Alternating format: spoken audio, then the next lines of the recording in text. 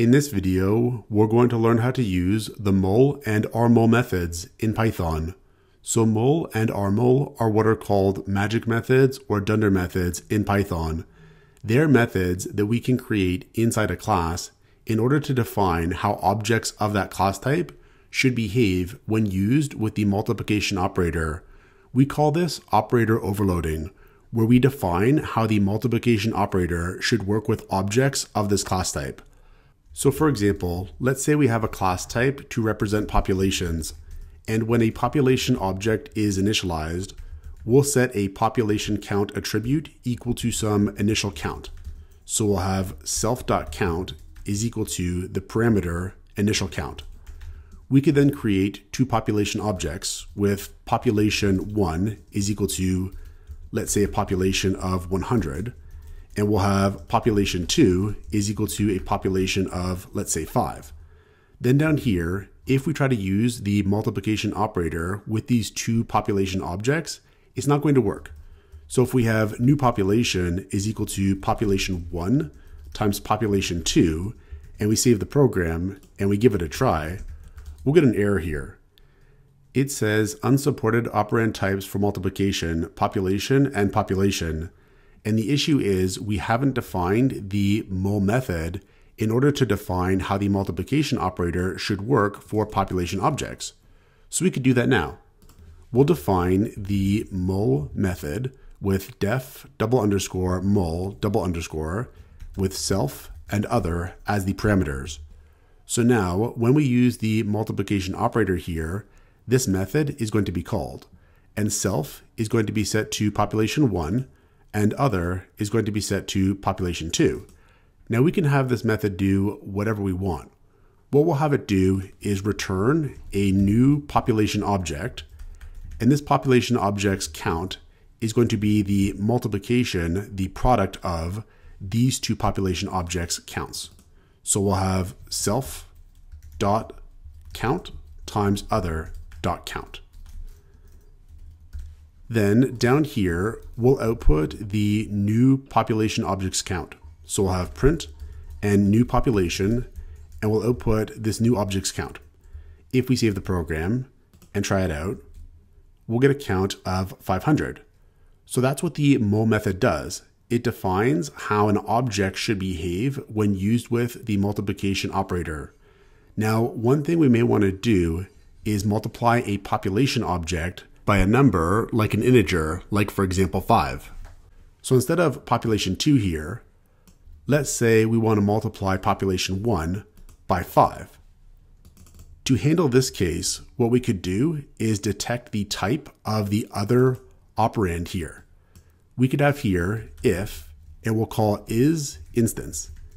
And if other is of type int, is instance is going to return true. And in that case, what we'll do is return a new population object with this left operand's count multiplied by other as that population object's count, where other is now an integer. And so we're taking this population object's count, we're multiplying it by other, and that's going to be the new population object's count. So if we save the program and try it out, this will also work. Now, where rmul comes in is if we want to have, let's say, 5 times population 1. So the mul method is not going to work in this case. If we save the program and give it a try, we'll get an error. It says unsupported operand types for multiplication, int, and population. And the issue is, this time, the population object is the right operand of this multiplication operator. The int object is the left operand, and it's that object's mul method that's first being called. And the mul method for an int object doesn't know how to work with a population object as the right operand. So that's why we get this error here.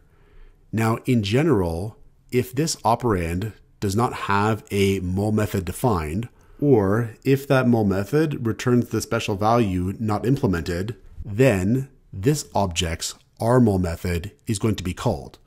So this situation is why we define the rmul method. So here we'll define the rmul method. Now in our case, we want the multiplication operator to be commutative. What that means is that A times B should be the same as B times A. So what we'll do in this case is actually just use the existing mul method. Because when this method is called with self set to population 1 and other set to 5, we've already defined in the mul method how that should work when we have a population object multiplied by an int object. So we'll return self and we'll call the mul method and we'll pass it other. Then if we save this program and try it out, it's now going to work. So this is how we can use the mul and rmul methods in Python. I'll show you one more thing.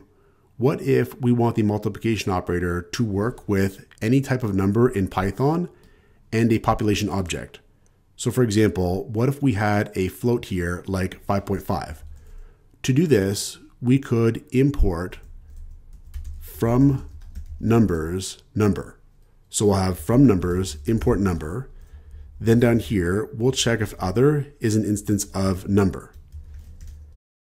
Now this will work with any type of number in Python. If we save the program and try it out, we'll now get 550.0.